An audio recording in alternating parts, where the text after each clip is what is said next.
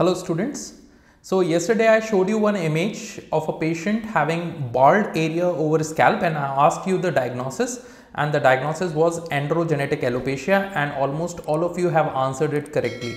Now we are going to discuss this condition with the help of one image based question. Like in this question, they are asking, what is the drug of choice for androgenetic alopecia in males? So remember that this condition can occur both in males and females. In males, what is the ideal choice for treatment?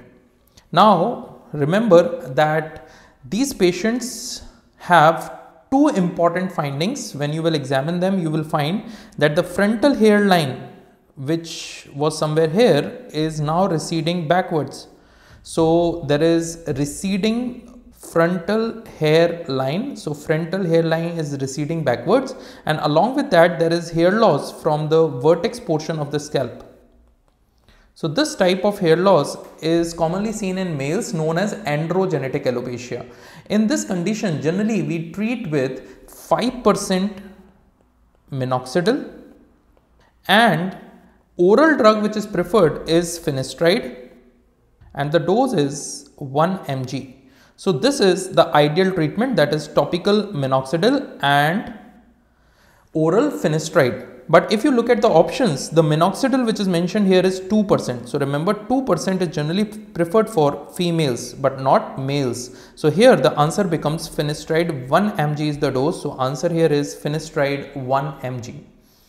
Now as you can see in this image, this hair loss progresses gradually, and that's why there are different types of stages. Like you can see here, gradually the frontal hairline is receding backwards, then it is further receding, then there is loss from the vertex portion which is gradually increasing, and then almost complete baldness is seen. So this pattern is known as Hamilton pattern.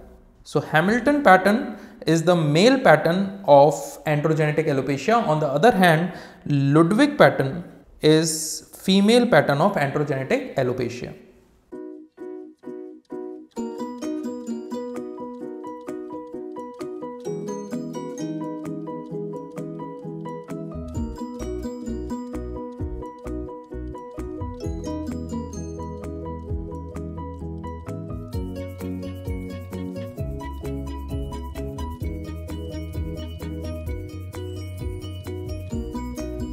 Now this is the image for tomorrow. I will be discussing this condition tomorrow. Now can you diagnose this condition? So identify this condition.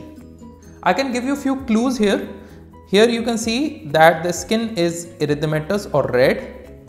Then these superficial scales are coming out, and there are pus-filled lesion. So pustules are present. So what is your diagnosis? See you all tomorrow. Thank you very much.